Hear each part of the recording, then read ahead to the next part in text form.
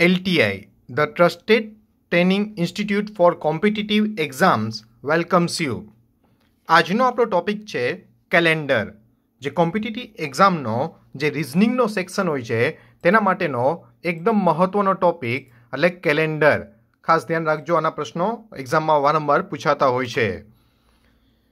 જો સૌપ્રથમ basic concept ધ્યાનમાં રાખો કે કોઈ પણ સામાન્ય વર્ષ આપેલું હોય. સામાન્ય વર્ષ એટલે શું? તો કે સામાન્ય વર્ષ એટલે કે જેને આપણે 4 વડે ભાંગી ના શકીએ, એટલે કે જે લીપ વર્ષ ના હોય. 2021 છે, 2022 છે, 2023 છે, આ બધા સામાન્ય વર્ષ કહેવાય. જે લીપ વર્ષ ના હોય તેને સામાન્ય વર્ષ તરીકે ઓળખાય છે. Right, simply. જો સામાન્ય વર્ષ હોય તો તેનો જે પ્રથમ દિવસે જે વાર હોય તે જ વાર છેલ્લા દિવસે આવશે. પ્રથમ દિવસે જે વાર હોય તે જ વાર છેલ્લા દિવસે આવે. જેમ કે ફોર એક્ઝામ્પલ 1 જાન્યુઆરી 2021ના 1 જાન્યુઆરી 2021ના શુક્રવાર હોય, શુક્રવાર, તો તમને પૂછ્યું હોય કે 31 ડિસેમ્બર 2021ના કયો વાર આવે, તો 31 ડિસેમ્બર 2021ના પણ શુક્રવાર જ આવે. આ ખાસ ધ્યાન રાખજો. સિમ્પલ, 31 ડિસેમ્બર 2021ના શુક્રવાર જ આવે. અને તેવી જ રીતે જો તમને એમ પૂછ્યું હોત કે સેમ તારીખ 1 જાન્યુઆરી 2022ના કયો વાર આવે, એટલે આ તમે જુઓ છો કે તારીખ સેમ જ છે, ખાલી વર્ષ ફર્યું 21ની જગ્યાએ 22, 21ની જગ્યાએ 22, તો એક દિવસ પછીનો વાર આવે, એટલે કે શનિવાર. શનિવાર બનશે. સિમ્પલ, એટલે કે જો સેમ તારીખ હોય તો એના એક વર્ષ પછીના જે સેમ વાર જે વાર છે તેના પછીનો વાર આવશે. હવે જોઈએ આપણે લીપ વર્ષમાં. તો લીપ વર્ષમાં શું થશે? તો કે લીપ વર્ષ એટલે શું? તો કે જે વર્ષને આપણે 4 વડે ભાંગી શકીએ. જે વર્ષને આપણે 4 વડે ભાંગી શકીએ. જેમ કે 2020 છે, 2024 છે, જેને લીપ વર્ષ કહેવાય. જેને લીપ વર્ષ કહેવાય, કારણ કે 4 વડે તેને આપણે ભાંગી શકશું એટલા માટે. જો એમાં પૂછ્યું હોય કે ભાઈ 1 જાન્યુઆરી 2020ના જો 1 જાન્યુઆરી 2020ના બુધવાર હોય તો 31 ડિસેમ્બર 2020ના કયો વાર આવે? તો જો 1 જાન્યુઆરી 2020ના બુધવાર છે તો 31 ડિસેમ્બર 2020ના કયો વાર આવે? આ લીપ વર્ષ છે એટલા માટે જે પહેલા દિવસે વાર હોય તેના પછીનો વાર, રિમેમ્બર, તેના પછીનો વાર છેલ્લા દિવસે આવશે. એટલે કે બુધવાર પછીનો વાર કયો આવે? તો કે ગુરુવાર. તમારો જવાબ આવે ગુરુવાર. લીપ વર્ષ હોય તો છેલ્લો દિવસ છે તે કયો આવશે? પહેલા દિવસે જે વાર છે તેના પછીનો. અને જો સાદું નોર્મલ યર હોય તો જે પહેલા દિવસે વાર છે તે જ છેલ્લા દિવસે આવે. આ ખાસ સમજવાનું. એવી જ રીતે જો તારીખ સેમ હોય અને વર્ષમાં ફરક આપ્યો હોય, કીધું હોય કે 1 જાન્યુઆરી 2021ના કયો વાર આવશે? 1 જાન્યુઆરી 2021ના, તો 1 જાન્યુઆરી 2021ના તેના પછીનો બીજો દિવસ આવશે. બીજો દિવસ એટલે શું? તો કે બુધ પછી ગુરુ શુક્ર એટલે શુક્રવાર બનશે.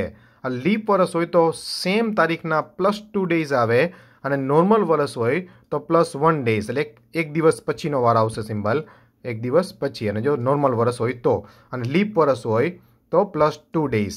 આ બે કોન્સેપ્ટ છે તે તમને દિમાગમાં પરફેક્ટલી સેટ કરવાના છે, કારણ કે આને રિલેટેડ જ પ્રશ્નો એક્ઝામમાં પૂછાતા હોય છે. આ કોન્સેપ્ટ ક્લિયર થશે તો જ આગળના પ્રશ્નો છે તે તમે વ્યવસ્થિત રીતે સમજી શકશો. ફર્સ્ટ ક્વેશ્ચન છે, નીચેનામાંથી લીપ વર્ષ કયું છે? જો હમણાં થોડી વાર પહેલાં કીધું લીપ વર્ષ એટલે શું? તો કે જેને 4 વડે પરફેક્ટલી ભાંગી શકાય. લીપ વર્ષ કેને કહેવાય? તો કે લીપ વર્ષ એટલે જે વર્ષને તમે 4 વડે પરફેક્ટલી ભાંગી શકો. 4 વડે ભાંગી શકાય તેને લીપ વર્ષ કહેવાય. ત્યાં તમને 4 વર્ષ આપ્યા છે: 1600, 2014, 2048 અને 1663. જો કોઈ પણ સંખ્યાને 4 વડે ભાંગવી હોય તો આખી સંખ્યાને ભાંગવાની જરૂર ના હોય. સમજો, જો ખાલી છેલ્લા 2 આંકડા, સંખ્યાના છેલ્લા 2 આંકડાને 4 વડે ભાંગી શકાય તો આખી સંખ્યાને 4 વડે ભાંગી શકાય। સમજો, જો કોઈ પણ સંખ્યા હોય તેના ખાલી ફક્ત છેલ્લા 2 આંકડાને જો આપણે 4 વડે ભાંગી શકીએ તો આખી સંખ્યાને 4 વડે ભાંગી શકાય। એટલે આખી સંખ્યાને 4 વડે ભાંગવા જવાની જરૂરિયાત નથી રહેતી। પરંતુ સમજો હજી તો કે છેલ્લા 2 આંકડા એટલે શું? તો આમાં જુઓ તમે, આમાં છેલ્લા 2 આંકડા છે 63। 63ને 4 વડે ભાંગી શકશી? તો કે નો, એટલે લીપ વર્ષ ના થાય। 48ને 4 વડે ભાંગી શકીએ છેલ્લા 2 આંકડા 48? તો કે હા, એટલે લીપ વર્ષ થઈ જશે। છેલ્લા આંકડા 2014માં 14 છે, 14ને ભાંગી શકીએ 4 વડે? તો કે ના, તો આ લીપ વર્ષ નહીં થાય। અને છેલ્લા આંકડા 20 છે, 1600, આને 4 વડે ભાંગી શકાય પરંતુ આ લીપ વર્ષ નહીં થાય। તે પણ કોન્સેપ્ટ ખાસ ધ્યાનમાં રાખજો। એક તો આ પહેલી વસ્તુ। બીજી વસ્તુ શું? તો કે 100ના ગુણાંકમાં, કોઈ પણ 100ના ગુણાંકમાં વર્ષ આપેલું હોય, 100ના ગુણાંકમાં વર્ષને લીપ વર્ષ ના કહેવાય। 100ના જો ગુણાંકમાં હોય તો તેને લીપ વર્ષ તરીકે ના ગણવામાં આવે। સિમ્બલ તો આ ખાસ ધ્યાન રાખવાનું। એટલે એક્ઝામમાં તમને ઓપ્શન એ જ આપેલો હોય છે 1600, અને બધા લોકો 1600 અહીંયા આન્સર લગાડી દેશે, બટ દેટ્સ રોંગ। કારણ કે 1600 છે તે 100ના ગુણાંકમાં છે। 1600, 1800, 1900 આ બધા લીપ વર્ષ તરીકે કન્સિડર ના કરવામાં આવે। ખાસ ધ્યાન રાખજો। એટલે જવાબ થઈ જશે તમારો 2048। નેક્સ્ટ જોઈએ આપણે એક 7 દિવસનો કોન્સેપ્ટ છે, તે ખાસ સમજો। 7 દિવસ, દર 7 દિવસે સરખો વાર આવે, દર 7મા દિવસે સરખો વાર આવે। જોઈએ આપણે કેવી રીતે। જેમ કે આજે આપણે જોઈએ તો કે 25 માર્ચ 2020, 25 માર્ચ 2020ના વાર છે બુધવાર। તો આપણે પૂછ્યું હોય ફોર એક્ઝામ્પલ કે 16 જૂન 2020ના કયો વાર આવશે? આપણો ફોર એક્ઝામ્પલ પ્રશ્ન હોય। સમજો પ્રશ્ન હમણાં આપણે આગળ આને રિલેટેડ પ્રશ્નો હમણાં આપણે થોડી વારમાં જોશું આગળ, પણ અહીં તમે સમજો કે કેવી રીતે તમે કરશો આના ક્વેશ્ચનને। પહેલાં તમારે દિવસ ગણવા પડે। દિવસ ગણવામાં શું કરવાનું? તો જે પહેલો મહિનો હોય, જે ફર્સ્ટ મહિનો હોય, જે ફર્સ્ટ તારીખ હોય, તેમાં તમારે શું કરવાનું? તે મહિનાના કુલ દિવસ, માર્ચમાં કુલ દિવસ આવે 31, તેમાંથી આપેલી તારીખ બાદ કરી દો, એટલે કે 25 બાદ કરી દેવાનું। એટલે કે પહેલા મહિનામાં કુલ દિવસમાંથી આપેલી તારીખ બાદ કરી અને જે વધે તેટલા દિવસો આપણે ધ્યાનમાં લેવાના। એટલે કે 6 દિવસ વધશે, રાઈટ। પહેલો મહિનો કયો છે? માર્ચ, જેમાં તારીખ આપેલી છે 25। માર્ચમાં કુલ 31 દિવસ, તેમાંથી 25 બાદ કરી નાખશું, એટલે 6 દિવસ આપણે ધ્યાનમાં રહેશે। વચ્ચે કયો મહિનો આવશે? તો માર્ચ પછી એપ્રિલ અને પછી મે। ઓકે, તો એપ્રિલના પૂરેપૂરા દિવસ, એપ્રિલ મહિનામાં 30 દિવસ પૂરેપૂરા, મેના પણ પૂરેપૂરા દિવસ 31 દિવસ, અને છેલ્લે શું છે? તો કે છેલ્લે જૂન મહિનો, જેની તારીખ કેટલી આપી છે? 16, જેની તારીખ આપી છે 16। તો એના 16 જે તારીખ આપેલી હોય તે જ દિવસ તમારે ત્યાં લઈ લેવાના, જે તારીખ આપેલી હોય તે જ દિવસ તમારે લઈ લેવાના। એનો ટોટલ મારી લેવાનો। આ ટોટલ મારશું આપણે તો શું થશે? તો કે 6 ને 1 7 ને 6 13, વધી ગઈ 1, એટલે કે 3 ને 1 4, 4 ને 3 7, 7 ને 1 8, એટલે આપણે અહીંયા મળે છે 83 દિવસ। અહીંયા કેટલા દિવસ મળ્યા? તો અહીંયા આપણી પાસે કુલ દિવસ 83 મળે છે। જેમ મેં તમને ઉપર લખેલું છે આપણે કે ભાઈ દર 7 દિવસે, ઉપર લખેલું જ છે ઓલરેડી કે ભાઈ દર 7 દિવસે સરખો વાર આવે, તો 83ને તમે હવે 7 વડે ભાંગી નાખો। That's it. 83ને તમે 7 વડે ભાંગી નાખો। 7 એકુ 7, 7 એકુ 7 પાછું, એટલે 6 શેષ મળશે। શેષ કેટલી મળશે? તો કે 6। તેનો મતલબ એ શું થયો? તો કે બુધવાર પછીનો 6થો દિવસ તમારો જવાબ બનશે। બુધવાર પછીનો 6થો દિવસ જે આવે તે તમારો જવાબ બનશે, પણ બુધવારને ગણવાનો નહીં। 1 2 3 4 5 ને 6 બુધવાર પછીનો 6થો દિવસ જે આવશે તે તમારો અહીંયા જવાબ બને। બુધવાર પછી ગુરુ, શુક્ર, શનિ, રવિ, સોમ અને મંગળ, તો મંગળવાર છે તે તમારો જવાબ બની જશે। दर 7 दिवसे सरखो वार आवे, दर 7मो दिवस छे तेमां सरखो वार आपणे आवे એટલા માટે આપણે જે કુલ દિવસો મળે તેને 7 વડે ભાંગી નાખવાના। પણ જે દિવસની ગણતરી કરીએ તેમાં જે પહેલો દિવસ જે આપણે છે 25 માર્ચ તેનો જે વાર હોય તે ગણવાનો નહીં, તેના પછીથી ગણતરી ચાલુ કરવાની। એટલે બુધ પછી ગુરુ, શુક્ર, શનિ, રવિ, સોમ અને મંગળ। તમારો જવાબ બનશે મંગળવાર। ખાસ ધ્યાન રાખજો। પ્રશ્ન કંઈક આ રીતે આવતો હોય છે। કીધું છે અહીંયા આપણે કે 1 ફેબ્રુઆરી, 1 ફેબ્રુઆરી 2016 સોમવાર છે, તો પૂછ્યું છે આપણે 24 એપ્રિલના કયો વાર આવશે? 24 એપ્રિલના કયો વાર આવે? જેમ તમને કીધું તેમ વચ્ચે કેટલા મહિના આવશે આમાં? ફેબ્રુઆરી પછી માર્ચ અને એપ્રિલ, ખાલી એક જ મહિનો વચ્ચે આવે છે, કોઈ ટેન્શનની વસ્તુ નથી, ખાલી એક જ મહિનો આપણે કન્સિડર કરશું। હવે દિવસ કેવી રીતે ગણશું? તો ફેબ્રુઆરી છે, ફેબ્રુઆરી આપેલો હોય ત્યારે ખાસ જોઈ લેવાનું કે વર્ષ કયું આપ્યું છે, તો વર્ષ છે 2016, જેના છેલ્લા બે આંકડા છે 16, 16ને આપણે 4 વડે ભાંગી શકીએ। એનો મતલબ શું થયો? તો કે આ લીપ વર્ષ છે। આ શું છે? તો કે લીપ વર્ષ। લીપ વર્ષ છે એટલા માટે આપણે ફેબ્રુઆરીમાં કેટલા દિવસ થશે કન્સિડર? તો કુલ 29, કુલ 29 દિવસ માઇનસ જે આપેલી હોય તારીખ, તે તારીખ આપી છે 1, તો બાદ કરી નાખશું 1 તેમાંથી, એટલે અહીંયા 28 દિવસ કન્સિડર થશે। માર્ચમાં પૂરેપૂરા દિવસ, વચ્ચે જેટલા મહિના આવતા હોય તેના પૂરેપૂરા, અને છેલ્લો જે મહિનો હોય તેના જે તારીખ આપેલી હોય તે જ તમારે ધ્યાનમાં લેવાની। તારીખ આપેલી કેટલી છે અહીંયા આપણી પાસે? તો કે 24। તો આ બધાનો ટોટલ કરી નાખો, આ બધાનો ટોટલ કરશો એટલે તમને મળી જશે 8 ને 1 9, 9 ને 4 13, વધી ગઈ 1, એટલે 2 ને 1 3, 3 ને 3 6, 6 ને 2 8, એટલે 83 કુલ દિવસ મળ્યા આપણે। કુલ દિવસ અહીંયા 83 મળે છે, કુલ દિવસ 83। હવે શું કરવાનું તમારે? જસ્ટ હવે તમને જે આન્સર આવ્યો છે 83 દિવસ, તે 83ને તમારે 7 વડે ભાંગી નાખવાનો। That's it, simple. 7 વડે તેને ભાંગી નાખો તો કે આપણે 83 83 ભાંગ્યા 7, તો 7 એકુ 7, 13 વધશે, 7 એકુ 7 અગેન, એટલે શેષ વધી આપણે 6 શેષ મળે છે। એનો મતલબ શું થયો? તો કે છઠ્ઠો દિવસ બનશે આપણો જવાબ, સોમવાર પછીનો છઠ્ઠો દિવસ। એટલે સોમવારને આપણે કન્સિડર કરવાનો નહીં, સોમવારને કન્સિડર કરવાનો નહીં। એટલે ચાલુ ક્યાંથી થશે? તો કે મંગળવારથી ચાલુ તમારે કરવાનું રહેશે। જે તારીખનો પહેલો દિવસ હોય તેને કન્સિડર કરવાનો નહીં। એટલે મંગળ, બુધ, ગુરુ, શુક્ર, શનિ અને રવિ, એટલે તમારો જવાબ થઈ જશે રવિવાર। એટલે તમારો જવાબ બની જશે રવિવાર। ડેઝની કાઉન્ટિંગમાં ખાસ ધ્યાન રાખવાનું કે ડેઝ કેવી રીતે કાઉન્ટ કરવાના છે। આ લીપ વર્ષ હતું એટલા માટે આપણે ફેબ્રુઆરીના અહીંયા 29 દિવસ લીધેલા છે, બાકી આપણે અહીંયા 28 દિવસ લેત, તે ખાસ ધ્યાન રાખજો। આવો જ એક પ્રશ્ન હજી આપણે કરીએ છીએ, કદાચ તમને કોઈ ખ્યાલ ના આવ્યો હોય તો ફરીથી ધ્યાન આપો, કદાચ તમને કોઈ એમાં વસ્તુ ના સમજાણી હોય તો હવે આમાં તમે ધ્યાન આપીને સમજો। કીધું છે આપણે 25 સપ્ટેમ્બર 2019, 2019 છે એટલે નોર્મલ વર્ષ છે, એટલે આમાં ફેબ્રુઆરી જો વચ્ચે ક્યાંક આવતો તો આપણે 28 લેત, પણ આમાં ફેબ્રુઆરી ક્યાંય વચ્ચે આવતો બી નથી, એટલે કોઈ ટેન્શનવાળી વસ્તુ પણ નથી।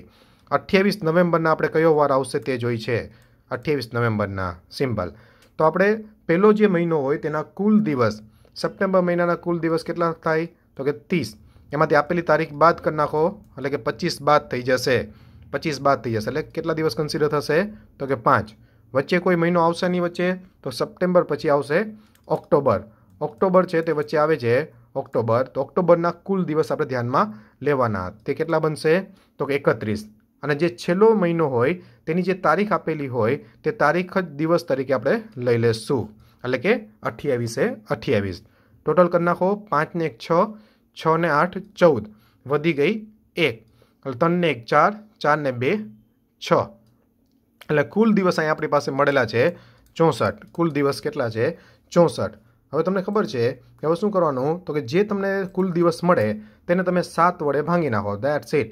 64ને હવે આપણે 7 વડે ભાંગી નાખશું આપણે, એટલે 7 9 63 મળશે આપણે, એટલે શેષ મળશે 1 મળે છે આપણે શેષ, એટલે કે આપણો જે વાર છે બુધવાર તેના પછીનો એક દિવસ, એટલે કે વાર આપણો જે છે તેના પછીનો એક દિવસ, એટલે આપણો જવાબ થઈ જશે ગુરુવાર।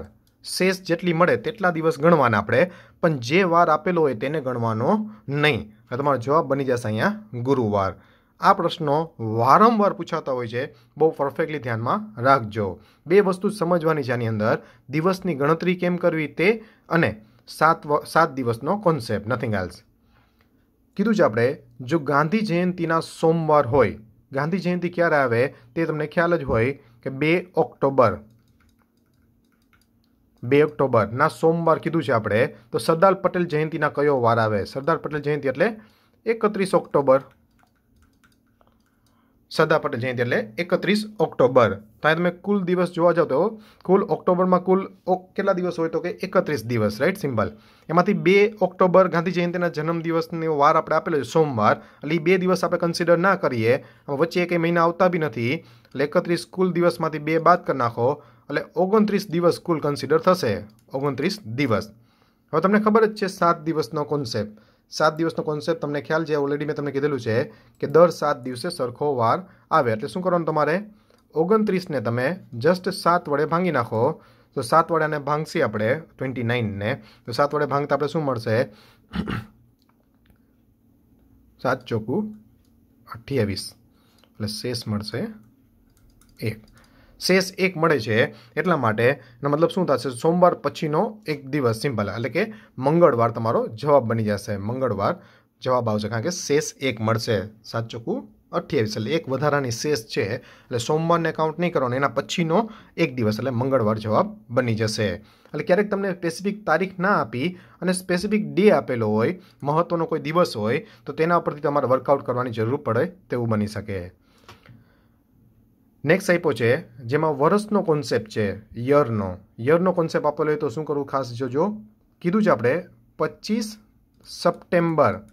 વારંવાર આ પ્રશ્નો પૂછાયેલા છે એક્ઝામમાં. બહુ પરફેક્ટલી નોટબુકમાં તમે વ્યવસ્થિત નોટ ડાઉન કરી લેજો અને પછી તેને એકવાર સરસ રીતે રિવાઇઝ કરજો, એટલે કોઈ તકલીફ નહીં પડે. 25 સપ્ટેમ્બર 2019ના આપણે કીધું છે બુધવાર, તો 2020ના કયો વાર આવશે? 25 સપ્ટેમ્બર 2020ના કયો વાર આવે તેવું આપણે પૂછેલું છે. સિમ્પલ. 2020ના. તો અહીંયાથી 1 વર્ષનો જ ગેપ છે, અહીંયા +1. સિમ્પલ. અહીંથી આપણે જ્યારે જાય છીએ ત્યારે તમારે ખાસ એ જોઈ લેવાનું કે વચ્ચે ક્યાંય લીપ વર્ષનો ફેબ્રુઆરી તો નથી આવતો ને? લીપ વર્ષનો ફેબ્રુઆરી. જો લીપ વર્ષનો ફેબ્રુઆરી, જો 2 તારીખ, 2 વર્ષનો જે આ કોન્સેપ્ટ છે તેની વચ્ચે જો લીપ વર્ષનો ફેબ્રુઆરી આવતો હોય તો સ્ટાર્ટિંગમાં જ મેં કીધું હતું તો +2 ડેઝ કન્સિડર થશે. 2 દિવસ, એટલે કે 2 દિવસનો તમારે કોન્સેપ્ટ અહીંયા વિચારવાનો. જો વચ્ચે લીપ વર્ષનો ફેબ્રુઆરી આવતો હોય તો. જો લીપ વર્ષનો ફેબ્રુઆરી ના આવતો હોય તો 1 જ દિવસ. થોડી વાર પહેલાં જ મેં તમને કીધું હતું જ્યારે સ્ટાર્ટિંગ કર્યું ત્યારે. એનો મતલબ શું થયો? તો કે અહીંયા બુધવાર છે 25 સપ્ટેમ્બર 2019ના, તો 25 સપ્ટેમ્બર 2020ના બુધવાર પછીના 2 દિવસ, બુધ પછી ગુરુ શુક્ર, એટલે તમારો જવાબ બની જશે શુક્રવાર. જવાબ બની જશે તમારો શુક્રવાર. સિમ્પલી ખાસ ધ્યાન રાખજો. લીપ વર્ષનો હોય તો વચ્ચે જો ફેબ્રુઆરી મહિનો આવતો હોય તો તમારે 2 દિવસ પછીનો વાર આવશે. આ એક કરેક્શન છે જવાબમાં. શુક્રવાર તમારો જવાબ મળશે. સિમ્પલી બુધવાર છે તો ગુરુ અને શુક્ર, કારણ કે લીપ વર્ષનો ફેબ્રુઆરી વચ્ચે આવી જાય છે તેટલા માટે. આ ખાસ સમજો. સિમ્પલ. બહુ જ ઇમ્પોર્ટન્ટ. જવાબમાં અહીંયા તમારો શુક્રવાર બનશે. અહીંયા ભૂલથી ગુરુવાર લખાયેલું છે તે કરેક્શન કરીને લખજો તમે લોકો. જેમ કે નેક્સ્ટ જોઈએ આપણે. કોઈ કીધું છે કોઈ વ્યક્તિ છે છોટુનો જન્મદિવસ 25 સપ્ટેમ્બર 2019ના થયેલો છે, જે દિવસે બુધવાર છે. તો હવે ફરી પાછો બુધવારે એનો જન્મદિવસ ક્યારે આવશે? ફરી પાછો બુધવારે ક્યારે જન્મદિવસ આવશે? તો બટ ઓબ્વિયસ છે, નેક્સ્ટ જન્મદિવસ એનો ક્યારે આવે? તો કે 2020ના, પછી 2021ના, પછી 22ના, પછી 23ના, 24ના, 25ના, આ રીતે એનો જન્મદિવસ આવશે, રાઈટ? દર વખતે. હવે આપણે શું જોવાનું કે જ્યારે 7 દિવસનો સેટઅપ આપણે બની જાય તે દિવસેનો સરખો તે જ દિવસે સેમ વાર આવે. બીજું કાંઈ વિચારવાની જરૂર નથી. જ્યારે આપણા 7 દિવસ મેળે બની જાય ત્યારે જ એનો જન્મદિવસનો સેમ વાર આવે. હવે તમારે આને જોવાનું આ રીતે. આ વચ્ચેનો ગેપ, આ ગેપમાં 25 સપ્ટેમ્બરથી 25 સપ્ટેમ્બર 2020 સુધીમાં તમે જોઈ શકો છો કે વચ્ચે ફેબ્રુઆરીનો લીપ વર્ષ આવી જશે, એટલે +2 કન્સિડર કરવાનો. જો વચ્ચે ફેબ્રુઆરીનો લીપ યર ના આવતો હોય, નોર્મલ વર્ષ હોય, 25 સપ્ટેમ્બર 2020થી 25 સપ્ટેમ્બર 2021 જાઓ, તેમાં વચ્ચે ક્યાંય ફેબ્રુઆરી લીપ વર્ષનો ના આવે, એટલે +1. 2021 થી 2022 માં પણ ફેબ્રુઆરીનો લીપ વર્ષ ના આવે એટલે +1. 22 થી 23 માં પણ લીપ વર્ષ ના આવે ક્યાંય વચ્ચે તો +1. 23 થી 24 માં જશો તો તમે સમજી શકો છો અહીંયા કે 25 સપ્ટેમ્બર 2023 થી 25 સપ્ટેમ્બર 2024 માં લીપ વર્ષ આવી જાય, ફેબ્રુઆરી લીપ વર્ષ, કારણ કે ફેબ્રુઆરી 2024 વચ્ચે આવી જશે, એટલા માટે એમાં +2 કન્સિડર કરવાના. તમારે ધ્યાન રાખવાનું કે 7 દિવસ બની જાય તમારે. જો અહીંયા 2 ને 3, 2 ને 3, 4, 5, 6 ને 7, તો અહીંયા 7 દિવસ બની ગયા આપણા. એક્ઝેક્ટલી અહીંયા 7 દિવસ બની ગયા છે. એટલો મતલબ શું થયો તો 25 સપ્ટેમ્બર 2024ના પાછો બુધવાર આવી જશે. પાછો બુધવાર આવી જશે. સિમ્પલ. 2025ના કેલ્ક્યુલેશનની આપણે આગળ જરૂરિયાત નથી. જેવા 7 દિવસનો આપણે મેળ આવી જાય એટલે સેમ વાર ત્યારે આવી જશે, કારણ કે દર 7મા દિવસે સરખો વાર આવે. પહેલા વારને આપણે કન્સિડર ના કરેલો હોય એટલે દર 7મા દિવસે સરખો વાર આવે. આ ખાસ ધ્યાનમાં રાખવાનું તમારે. જો કોઈ વર્ષમાં, નેક્સ્ટ ક્વેશ્ચન છે, કોઈ વર્ષમાં 53 સોમવાર હોય, કોઈ વર્ષમાં 53 સોમવાર હોય તો તે વર્ષમાં પ્રજાસત્તાક દિવસે કયો વાર આવે? પ્રજાસત્તાક દિવસે કયો વાર આવે? Okay fine. અને એ લીપ વર્ષ નથી. જો લીપ વર્ષ ના હોય તો એનો મતલબ શું થયો તો કે કુલ દિવસ, તેમાં કુલ દિવસ કેટલા હોય વર્ષમાં? તો કુલ દિવસ 365 કન્સિડર થાય. લીપ વર્ષ નથી એટલે. તો સમજજો એક કોન્સેપ્ટ. 365ને આપણે જો 7 વડે ભાંગી નાખીએ, 365ને 7 વડે, તો 7 × 5 = 35, 7 × 2 = 14, એટલે શેષ એક વધારાનો દિવસ મળે. એક વધારાનો દિવસ. એનો મતલબ શું થયો કે 52 અઠવાડિયા આખા, 52 અઠવાડિયા આખે મળશે. એટલે કે 52 વખત તો દરેક વાર આવવાનો જ છે. સમજો પરફેક્ટલી. સોમવાર હોય તો એ 52 વાર આવે જ, મંગળવાર 52 વાર, બુધવાર 52 વાર, 7 વાર 52 વાર તો આવે જ. હવે કોઈ વાર આપણે 53 વખત જોતો હોય તો એનો મતલબ શું થાય કે 1લી તારીખે તે વાર હોવો જોઈએ. એટલે કે 1 જાન્યુઆરીના, જો 1 જાન્યુઆરીના સોમવાર હોય તો જ એમાં 53 સોમવાર બને ને. જો 1 જાન્યુઆરીના સોમવાર હોય તો 1 જાન્યુઆરી સોમવાર, અને લીપ વર્ષ નથી એટલે છેલ્લો દિવસે કયો આવી જાય એમાં? 31 ડિસેમ્બરના પણ, 31 ડિસેમ્બરના પણ સોમવાર આવી જશે. તેનો મતલબ શું થશે તો કે 52 અઠવાડિયા પાકા થશે. એટલે સોમવાર 52 તો ફિક્સ, અને છેલ્લા દિવસે પણ સોમવાર બનશે, કારણ કે 1લી તારીખે આપણે સોમવાર કન્સિડર કર્યો છે. એટલે હવે આપણે જોઈ છે શું પ્રજાસત્તાક દિવસે કયો વાર આવે, એટલે કે 26 જાન્યુઆરી, 26 જાન્યુઆરીના કયો વાર આવે તે જોઈ છે. એટલે 1લી જાન્યુઆરીએ સોમવાર છે એટલે એ તારીખને આપણે કન્સિડર ના કરીએ, નહીં કરવાની. એટલે આપણે અહીંથી અહીંયા સુધીમાં કેટલા દિવસ ગણશું તો કે 25 દિવસ. 25 દિવસ કુલ. અહીંયા 25 દિવસ કુલ કન્સિડર કરશું આપણે. હવે તમને ખબર જ છે કે દર 7 દિવસે શું આવે? સરખો વાર. હંમેશા 1 તારીખને કન્સિડર ના કરવાની. આ એક્ઝામમાં ખાસ ધ્યાન રાખજો. ઘણા લોકો અહીંયા 26 દિવસ કરી આવે, એવી ભૂલ ના કરશો. 1 જાન્યુઆરીને આપણે કન્સિડર નહીં કરીએ એટલે 25 દિવસ થશે. હવે તમે 25ને 7 વડે ભાંગી નાખો. 25ને 7 વડે ભાંગશો એટલે 7 તેરી 21, એટલે 4 દિવસ વધારાના મળે છે. 4 દિવસ. તો એનો મતલબ એ થયો કે 4 દિવસ પછીનો વાર આવશે. 4 દિવસ પછીનો. પણ જે પહેલો વાર હોય તેને કન્સિડર થશે નહીં. એટલે સોમવારને આપણે કન્સિડર નહીં કરીએ. એટલે મંગળ, બુધ, ગુરુ, અને તમારો જવાબ બની જશે શુક્રવાર. તમારો જવાબ આવશે શુક્રવાર. Very simple question. આ તો ખાલી મેં તમને સમજાવવા માટે આ બધી વસ્તુ લખેલી છે. આ તો બધી તમને હમણાં થોડી વાર પહેલાં મેં સેશન ચાલુ કર્યો ત્યારે જ મેં તમને કીધેલું હતું કે જો કોઈ વર્ષ લીપ વર્ષ ના હોય તો એનો પહેલા દિવસે જે વાર હોય તે જ વાર છેલ્લા દિવસે આવે. પહેલા દિવસે જે વાર હોય તે જ વાર છેલ્લા દિવસે આવે. એટલે 53 સોમવાર કે 53 કોઈ પણ વાર જોતો હોય તમારે તો 1લી તારીખે તે વાર કન્સિડર કરી લેવાનો અને પછી કેલ્ક્યુલેશન કરી નાખવાનું. બીજું કોઈ નવું નથી એમાં. Very important concept again. Next સમજો કોન્સેપ્ટને પહેલાં, પછી આપણે પ્રશ્ન જોઈએ. ઘણીવાર આવે છે એક્ઝામમાં કે સમાન કેલેન્ડર. ખાલી કોન્સેપ્ટ ખબર હોય તો આ ક્વેશ્ચન તમારો 2 સેકન્ડમાં થઈ જશે. સમાન કેલેન્ડર એટલે સરખે સરખું કેલેન્ડર ક્યારે ફરીથી આવે? લીપ વર્ષ એટલે શું તો મેં તમને કહી દેલું છે ઓલરેડી. જો કોઈ લીપ વર્ષ હોય તો 28 વર્ષ પછી સરખું કેલેન્ડર આવે. 28 વર્ષ પછી. જો લીપ +1 હોય તો 6 વર્ષ પછી સરખું કેલેન્ડર આવે. જો લીપ +2 હોય તો 11 વર્ષ પછી. લીપ +3 હોય તો પણ 11 વર્ષ પછી સમાન કેલેન્ડર આવે. લીપ વર્ષ એટલે શું તો હમણાં જોઈ ગયા હતા આપણે કે જેને આપણે 4 વડે ભાંગી શકીએ તેને લીપ વર્ષ કહેવાય. જેમ કે આ 2020 ચાલે છે, તો આ લીપ વર્ષ છે, તો લીપ વર્ષ છે તો 2020. તો હવે આ વર્ષના જે કેલેન્ડર છે તેવું જ કેલેન્ડર પાછું ક્યારે આવશે? તો કે 2020 + 28, એટલે કે 2048માં અત્યારે જે કેલેન્ડર ચાલે છે એ જ કેલેન્ડર પાછું આવશે. એટલે કે આ વર્ષનું જો તમે કેલેન્ડર સાચવીને રાખી દો તો 2028માં આપણે કેલેન્ડર લેવું ના પડે, તેને તે સેમ કેલેન્ડર ચાલે. જો લીપ +1 એટલે કે જો 2021 આપ્યો હોય તમને એક્ઝામમાં કે 2021 જેવું કેલેન્ડર પાછું ક્યારે આવશે, તો 2021 એટલે આપણે એમ કહીએ ને લીપ +1, કારણ કે 2020 + 1 થઈ ગયો, 2020 + 1 એટલે કે 2020 + 1 એટલે કે લીપ +1 વર્ષ છે તો +6 વર્ષ પછી એટલે કે 2027માં તેવું જ કેલેન્ડર આવે. જો લીપ +2 2022 હોય તો આને લીપ +2 થયો. લીપ વર્ષ આની પહેલાંનો કયો આવે? 2020. 2020 + 2 એટલે 11 વર્ષ પછી એટલે 2033માં સમાન કેલેન્ડર આવે. તો આ રીતે તમારે જોવાનું કે જે વર્ષ આપ્યું છે એની પહેલાંનો લીપ વર્ષ કયો છે, એમાં કેટલા આપણે એડ કરીએ તો આપણે વર્ષ મળે છે, તે મુજબ તમારે આન્સર આપવાનો. જો લીપ વર્ષ હોય તો 28 વર્ષ, લીપ +1 હોય તો 6, લીપ +2 હોય તો 11 વર્ષ, લીપ +3 હોય તો 11 ઉમેરી દેવાના. એમાં સિમ્પલ.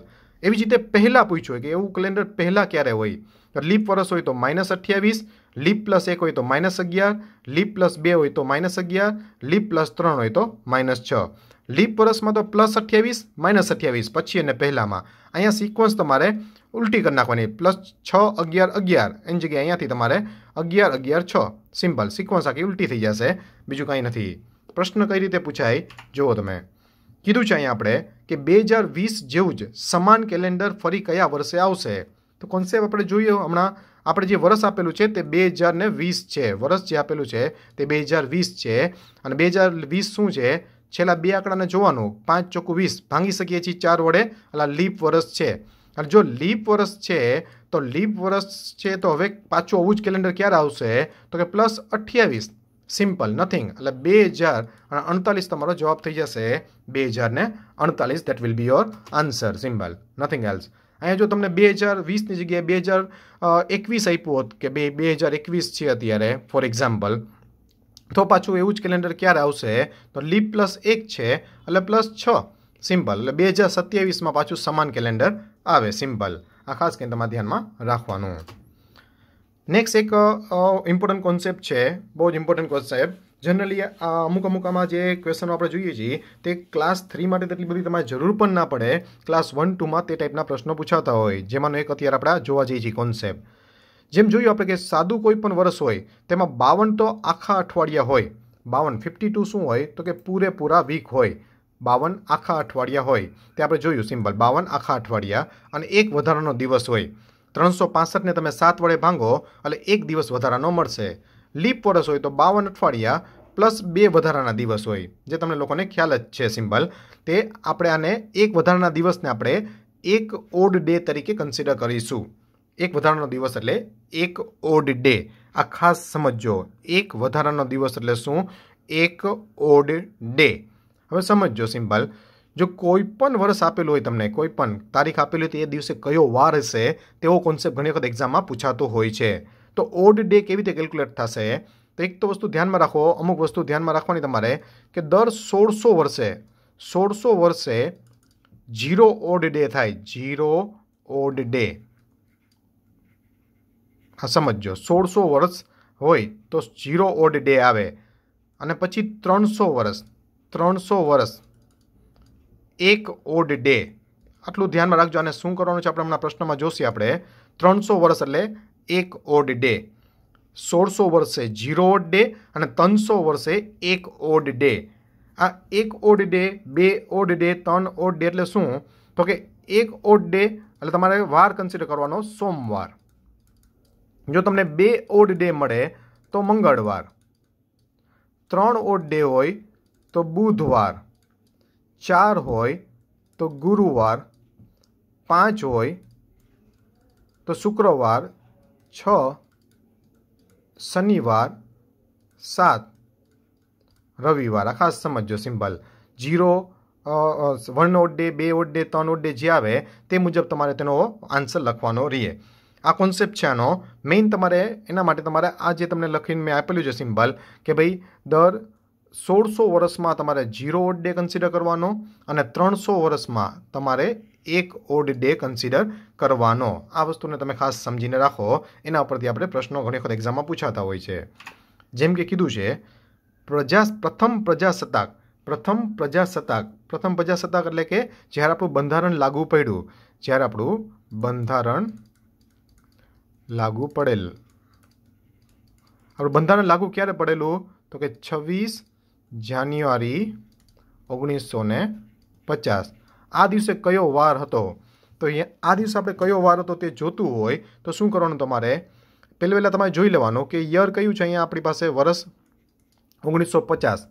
તો અહીંયા તમારે 4 સ્ટેપ ખાસ જોવાના। પહેલું તો 1950 પહેલાં આપણે 1600 વર્ષ ગણતરી લઈ લેવાના। 1600 વર્ષ, જે હમણાં થોડી વાર પહેલાં લખ્યું હતું। 1600 વર્ષમાં કેટલા ઓડ ડે?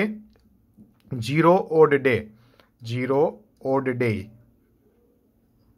1600 વર્ષમાં 0 ઓડ ડે। બીજું સ્ટેપ તો કે 1900 છે એટલે હજી 300 બીજા વર્ષ આપણે લઈ 300 એટલે 300માં કેટલા ઓડ ડે? 1 odd day. એટલે આપણે 1900ની સદી સુધી પહોંચી ગયા। 1600 + 300 એટલે 1900। આપણે વર્ષ કયું જોઈ છે? 1950, 26 જાન્યુઆરી 1950। એનો મતલબ શું થયો? તો કે 1950નું આખું વર્ષ નથી, એમાં તો ખાલી 26 દિવસ જ કન્સિડર થશે ને। 1 જાન્યુઆરીથી 26 એટલે 26 દિવસ જ છે અહીંયા તો છેલ્લા વર્ષમાં। 1950માં તો ખાલી આપણે 26 દિવસ જ લેવાના થશે, પરંતુ એની પહેલાં આપણે કેટલા વર્ષ આખા આવી ગયા છે? તો કે 49 વર્ષ। આ ત્રીજું સ્ટેપ। તો વર્ષમાં કુલ કેટલા વર્ષ અહીંયા થયા? 49 વર્ષ, જે આખા વર્ષ છે, અને પછી છેલ્લે 26 દિવસ, સિમ્પલ। હવે 49 વર્ષમાં કેટલા ઓડ ડે થશે તે ખાસ તમારે સમજવાનું છે। અહીંયા 49 વર્ષમાં કેટલા ઓડ ડે થશે તે ખાસ સમજવાનું છે। તેના માટે તમારે એ ધ્યાનમાં રાખવાનું કે 49 વર્ષમાં લીપ વર્ષ કેટલા આવે। તો એના માટે શું કરવાનું? 49ને 4 વડે ભાંગી નાખવાનું।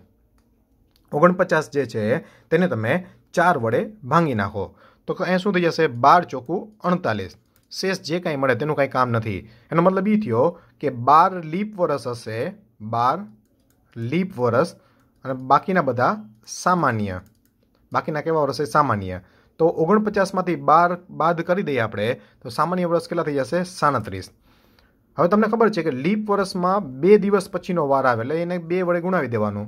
લીપ વર્ષ છે એટલે 24, અને સામાન્ય વર્ષમાં તો એક જ દિવસ થાય દર વખતે એટલે ગુણ્યા 1 એટલે 24 + 37, 12 દુ 24 + 37 એટલે કુલ થઈ જશે તમારી પાસે 61 દિવસ। કુલ કેટલા દિવસ થઈ ગયા? તો કે 61 દિવસ। 61 દિવસ અહીંયા કુલ તમને મળશે। ઓકે, અને છેલ્લું સ્ટેપ, ચોથું, 4th સ્ટેપ, તે વળી પાછું તમારે જે તારીખ આપેલી છે તે લઈ લેવાનું। છેલ્લું સ્ટેપ, જે તારીખ આપેલી છે તેના દિવસો ગણ લેવાના। તો 1 જાન્યુઆરીથી દિવસો 1 જાન્યુઆરીથી જ ગણવાના હંમેશા આ ટાઈપના પ્રશ્નમાં। 1 જાન્યુઆરીથી 26 જાન્યુઆરી એટલે 26 દિવસ ઈ થયા, એટલે કે 26 જાન્યુઆરી સુધી, 26 જાન્યુઆરી સુધી કેટલા દિવસ થઈ ગયા અહીંયા આપણી પાસે? તો કે 26 દિવસ।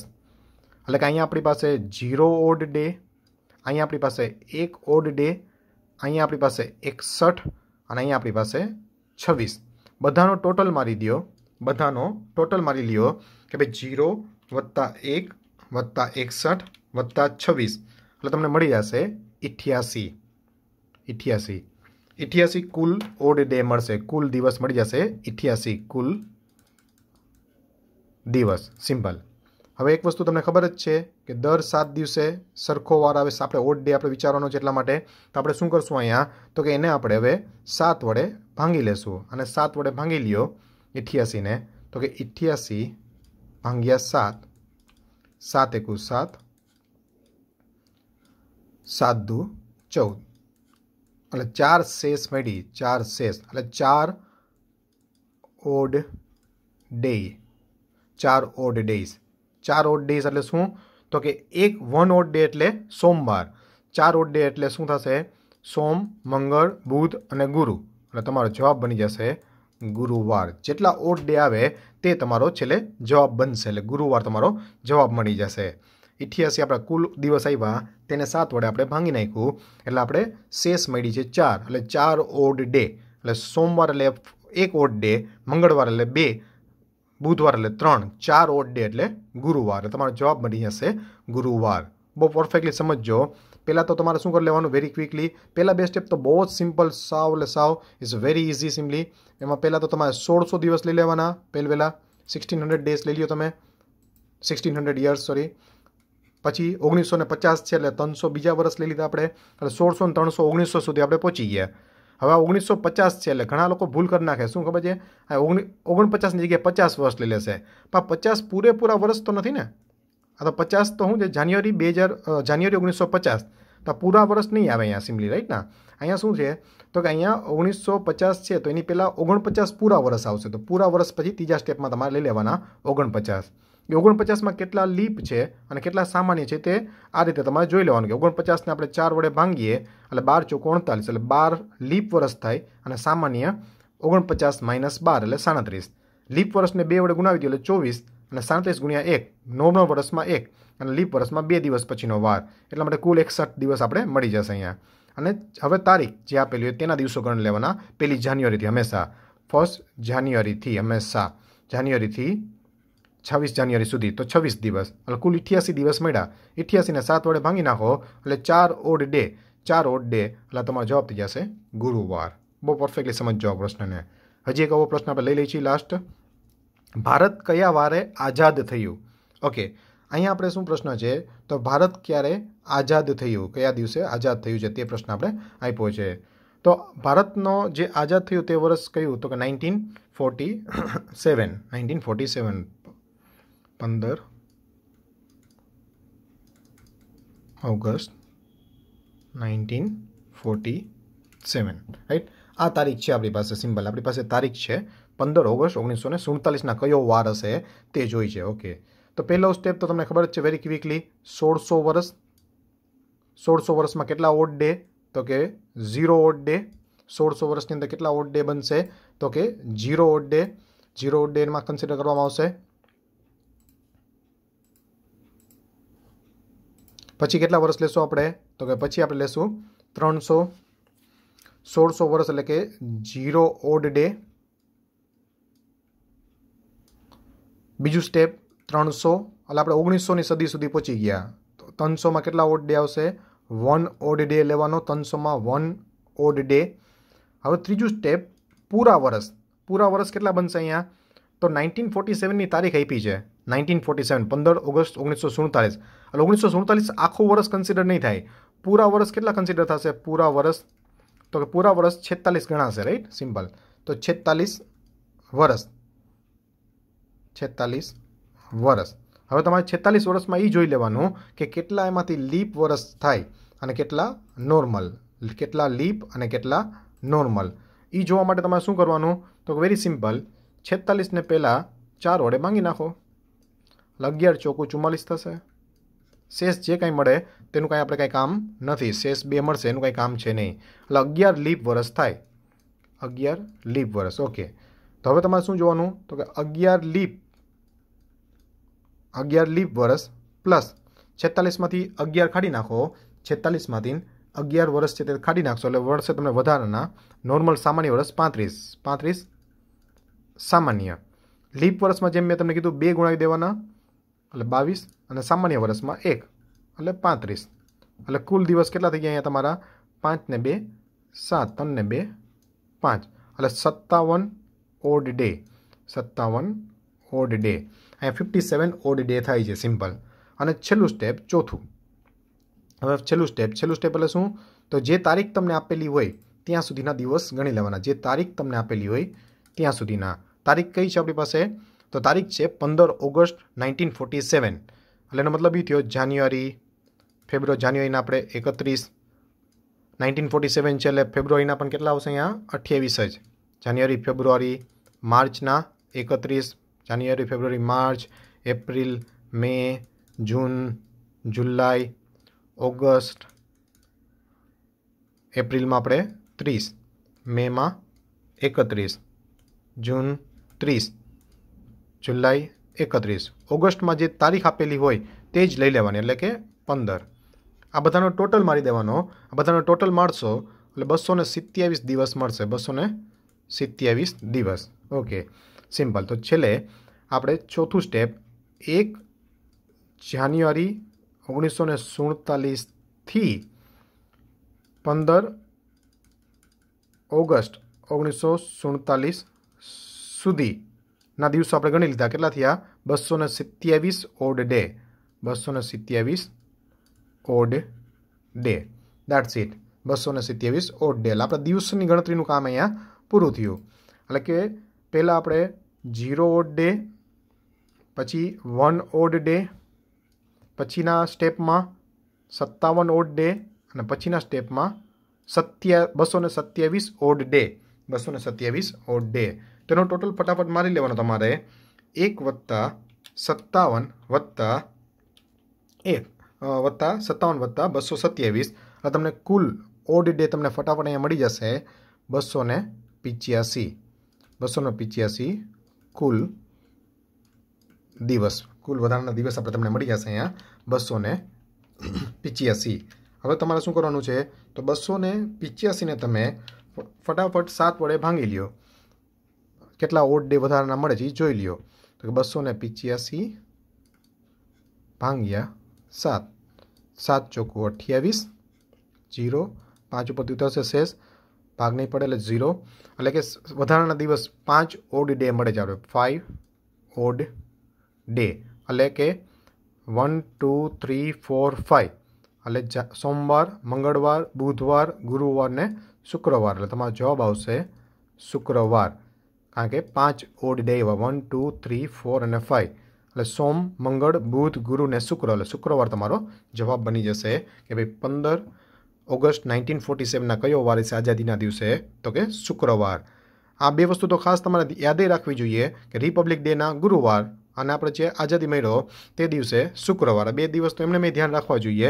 પણ આ તો મેં તમને કોન્સેપ્ટ એટલા માટે સમજાવ્યો કારણ કે તમને કદાચ બીજી કોઈ તારીખ પણ પૂછ્યું હોય તો પણ તમે આ રીતે તેને વર્કઆઉટ કરી શકશો. અમુક પ્રશ્નો આપ્યા છે તમને જાતે કરવા માટે, પ્રેક્ટિસ માટે. 4 પ્રશ્નો આપેલા છે. તે 4 પ્રશ્નો તમે જાતે કરજો. જાતે કરવા જાઓ, જો તમારે ભૂલ પડે તો ફરીથી પાછો એકવાર વિડીયો જોઈ અને વ્યવસ્થિત રીતે પાછો રિવાઇઝ કરી અને ફરીથી પાછા 4 ક્વેશ્ચન કરજો. તેમાં પહેલા 3 ક્વેશ્ચન જે તો સ્ટેટિક છે, એટલે કે બધાના આન્સર સેમ જ આવશે. ચોથો જે ક્વેશ્ચન છે તે તમારી જન્મ તારીખને અનુરૂપ છે, એટલે વ્યક્તિગત આન્સર આવશે. તેની અંદર બધાનો અલગ અલગ આન્સર આવશે જે પોતાની જન્મ તારીખ હોય તે મુજબ. સિમ્પલ. જે 4 ક્વેશ્ચન છે તમે આને પુશ કરીને તમે આ 4 ક્વેશ્ચન લખી અને સોલ્વ કરજો. એ 4 ક્વેશ્ચનના જવાબ હું તમને આપી જ દઉં છું અત્યારે. પહેલાનો જવાબ છે રવિવાર, બીજાનો ગુરુવાર, ત્રીજાનો શનિવાર, છેલ્લો જે તે વ્યક્તિગત ક્વેશ્ચન મેં તમને કીધું એટલે વ્યક્તિગત તમારો જવાબ દરેકનો આવશે. સિમ્પલ. That's it. તો આટલા પ્રશ્નો જે આપણે જોયા કેલેન્ડરની અંદર, જો એટલા પ્રશ્નો તમે વ્યવસ્થિત રીતે વર્કઆઉટ કરી લાવો એટલે તમારી એક્ઝામ માટે તમારે કેલેન્ડરમાં આની બહારનો કોઈ પ્રશ્ન તમને પૂછી ના શકે. સિમ્પલી આની અંદરથી જ જનરલી તમારી એક્ઝામમાં ક્વેશ્ચન જોવા મળશે અને પૂરેપૂરો 1 માર્ક તમારો શ્યોર થશે. સિમ્પલ. બહુ ઓછી એક્ઝામ એવી હશે કે જેમાં કેલેન્ડરનો પ્રશ્ન ના પૂછાણો હોય.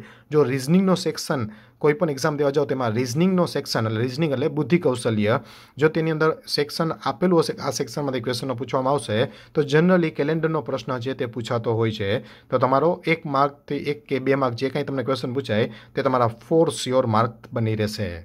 Thank you.